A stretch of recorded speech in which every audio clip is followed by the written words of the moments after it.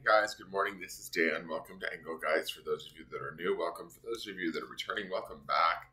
For those of you that support me over on Patreon, thank you so very, very, very much.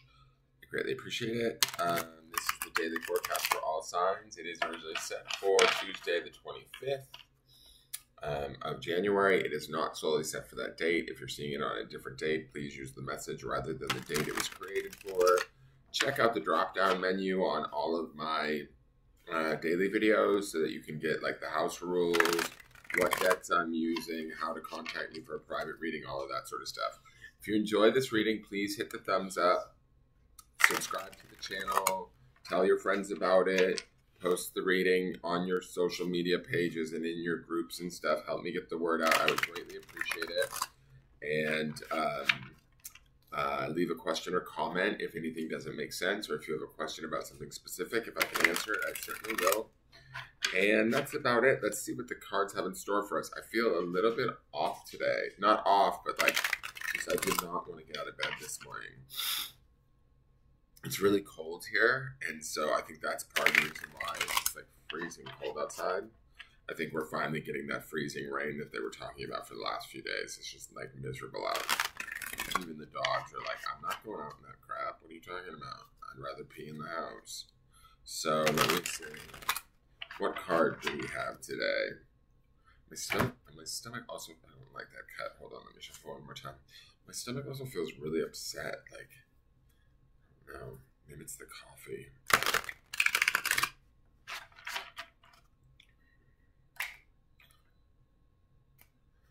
All right.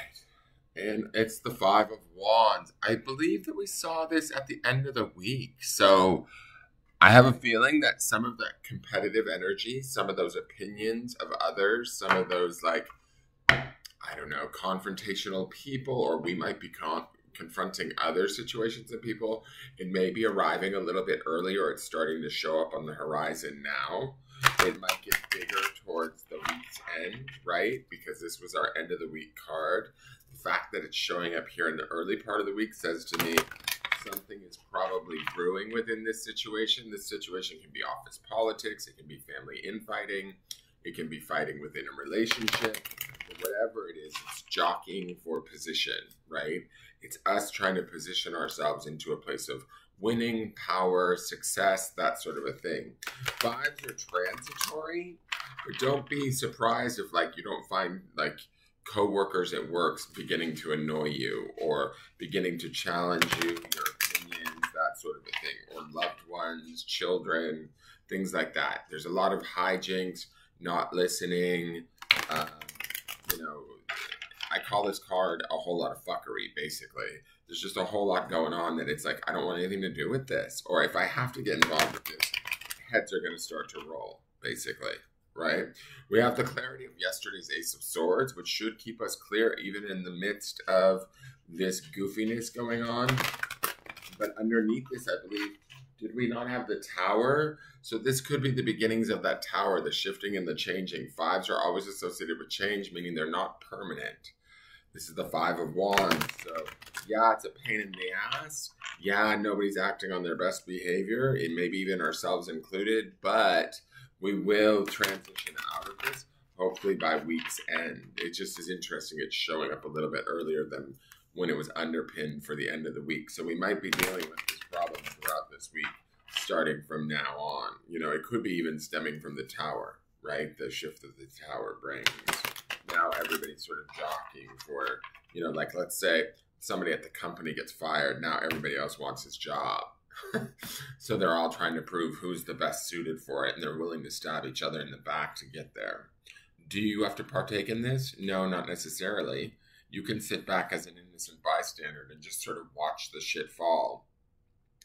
Also, in doing that, it's a more compassionate way of being, but it's also allows some opponents, so to speak, to take out other opponents so that your job can be that much easier to sweep in and sort of take whatever it is you need from the situation, or express whatever it is you need, or get your point across in whatever way you need to, without having to deal with all of the personalities, the politics, and all of that. Now, let's see what Kuan Yin has to say. Kuan Yin has card number 35, the Book of Changes, which is an 8, Oh, wait, I pulled 2 cards by accident. I'm not reading you guys 2 cards. We have the Lotus Throne, which is card 37. I'm giving you guys the Lotus Throne today, is my feeling. She was underneath there. So I'm going to give you the Lotus Throne today. I have a feeling that she wants us to sit tight, turn our back to the melee, turn our back to the bullshit. Let's not fight. Let's not partake. Let's sit in our Lotus Throne and be spiritual. The reason why I say that also is she's card number 37, which leads us to the numerological value of 1, which means keep the attention on ourselves rather than what might be going on around us that's causing us trouble. She also feels more in line with that Ace of Swords energy that we had yesterday. She feels centered. She feels focused. Her attention's on her own lotus, her own growth, her own situation, rather than, what other ding-dongs are up to with their batakabats, like swinging it around, acting like, it's a giant dick measuring contest. Does that make sense? So let's read the Lotus Throne. And I don't have my glasses. Great. The same lotus wisdom that enlightened beloved Kuan Yin and all spiritual masters is the very same lotus light within your own heart, beloved. It can take great courage to trust your own inner light and ascend the throne of your own inner spiritual authority, especially in the light of others around you. Especially if the light of others around you seems more powerful than your own. You are being asked to trust this inner guidance above all others now. Have faith in your own heart. Know that you are the divine. Sorry, this is hard for me to read. This print is really small. There are times on the path that we can greatly benefit from assistance from others. In fact, these times are almost always. A true spirited master, teacher, guru, guide, or healer has the same role to connect you with conscious awareness to your own inner light so that you may come to realize the spiritual power, authority, and beauty that you are in truth is the same spiritual power or authority and beauty that you may see and honor in them. Sometimes we might need an external guide to help us make the connection. Sometimes we are closer to our own divine wisdom than we consciously realize, and yet we fall into a habit of believing that others may know more of what is good for me or true for us than we do ourselves. Sometimes out of habit and conditioning, it's just easier to see the divine light in others than within our own heart. This oracle has come to you to guide you to trust your own inner teacher is growing stronger, that you have more spiritual wisdom than you may previously acknowledge, and that you will benefit greatly from heeding your own heart's guidance at this time. You are guided here to carefully discern the level of influence that others may be having over you. Is in your admirable willingness to be open to learn and to grow, you are wise not to surrender your discernment. No matter how wise or powerful a teacher might be, it is wiser, more powerful still to always test what they seek to say to you by sitting with it in your own heart. Does all guidance you have been following feel true to your heart? At this time, the inner teacher, the guru within all, the goddess light of Kuan Yin in your own heart is speaking to you, urging you to trust your own divine nature more deeply than ever before. You are being asked to ascend to the lotus throne of your own divine soul. Trust your courage, beloved. Your journey is taking you into a spiritual maturity, and you will need to acknowledge that you have spiritual authority within your own heart. Yes, you can learn from others, but always honor your inner teacher, beloved, as this is your own unconditionally loving and flawless guide. The part of you that is divine wisdom always has been and always will be. Healing ascension to the lotus throne. Sit or lie comfortably with your eyes closed and take your awareness to your heart chakra. In the center of your chest, being aware of the light within it, imagine that within this heart light, you can perceive a beautiful throne, a magnificent chair or lotus upon which a divine being of light it sits in graceful, strong, and compassionate pose. Quietly say, I now ask to connect with the wisdom and spiritual authority of the lotus throne and the being of unconditional love and light that dwells upon it in my own heart chakra now.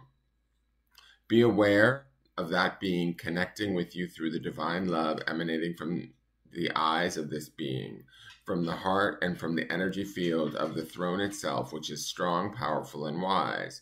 As you allow yourself to truly receive the energy of the wise, illuminated being, you realize that it is your own higher self on this lotus throne.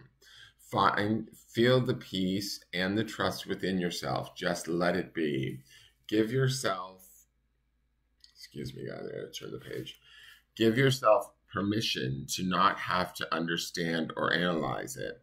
When you have stayed with that experience for long enough, say, I am the light divine upon the lotus throne, eternally guided and loving, drawing me back into the divine light of my own true nature. Om Mani Padme Hum.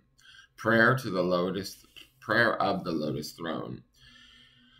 You burn bright in my heart, guiding me eternally, divine lotus of light, my very own heart. I ascend to the lotus throne within you, my power, my wisdom, my love, and light acknowledged. All is well within my own soul. By Kuan Yin's grace and my own divine fate, I trust and empower myself spiritually now more than ever. Om Mani Padme Hum. So basically, like, trusting in yourself, don't get caught up in the fray of the bullshit that's going on around you. Know your own truth. Find peace, calm, and serenity in that truth. And act from that place of truth. If you even need to turn your back on some of this drama going on around you, amongst family, friends, or otherwise, do so. Honor yourself in all of this, right? That's what you want to do. That's the green healing color of the lotus throne. She's not getting involved. She's like, screw you guys. I'm going to sit over here and let you guys figure it out. The grounding stone for the day is success. Grounding in your own success first and foremost. The success of maybe staying away from the drama or the emotional pull-in that the Five of Wands would want to present. It could be very important people to you that are having a fight, an argument, or are requesting you to take sides. You know, the success, like grounding the success of not taking a side, of staying impartial, of staying in your own lane, of keeping a clear mind, keeping a clear head and heart, and allow that to move you through this day. Remember, you do have the clarity of that Ace of Swords. And the stone this week underneath all of this is that stone of create. What are we creating? Are we getting involved in the fight that's useless? Are we getting involved with opinions and matters that really don't ultimately matter? You know, that's the Five of Wands. It's a bunch of idiots like knocking each other out, trying to prove their point. And it's like, Kuan Yin's like, no, not today. I'm good over here. I know what my lotus needs. I know where my wisdom lies. And that's really the only wisdom that we need, is to listen to the wisdom that is within us. That in and of itself is a success that we can ground in. It also, you know, can create more success for us as we move forward, right? And that's the creation stone from this week. So that is your forecast for the day. I hope you enjoyed it. Please hit the thumbs up button. Share the video out with whoever can use it. And leave me a question or comment, or subscribe to the channel. Take care. Bye-bye.